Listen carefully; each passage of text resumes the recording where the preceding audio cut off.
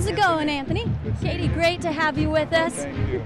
Well, Anthony, Hall of Famer, offensive lineman, what, 3 times, 11 selections to the Pro Bowl. Is there a certain moment in your career that stands out to you among all of those awards? Wow, a lot. I mean, you know, I've been sitting in this tunnel reminiscing about my days here at USC, which were unbelievable.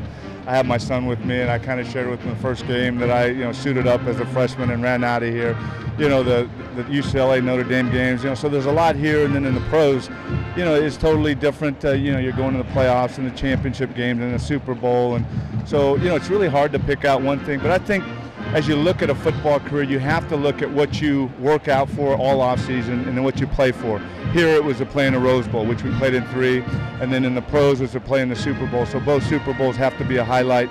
And then especially my senior year, that was the only Rose Bowl I played in, so that had to be the highlight of my time here. And if I remember correctly, that was against Ohio State, beat them by 1, 17-16. And that was after you had quite a few injuries that you suffered during your 2 final years. So what a game for you to be here when there's so many skilled players that are out. What do you tell guys like Marquise Lee, Xavier Grimble, DJ Morgan, who are finding themselves in a similar situation? Well, I think the key, it's tough to begin with. You automatically separate yourself, disengage with the team. The thing that I share with young players is you have to stay engaged. These are guys that the rest of the team is looking up to. So to stay engaged, to be on the sideline, the guys come off the field, you might not think so, but they're going to be trying to find you and ask questions. So they can play a very important role during practice, during games, if they stay engaged.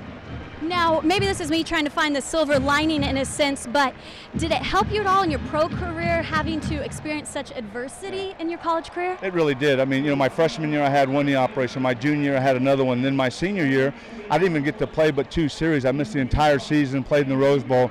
It really allows you to see that there's more than just football to begin with. So you plan for other things, the work ethic, time management, and just the discipline of getting things done, because if you still have that desire, it's not going to come easy. You have to really get after it and work hard. So they taught me a lot of good things here. Well, thank you so much. I know they're just starting the national anthem behind us, so we'll take a look at that. Anthony Munoz, great to have you here. Thank you.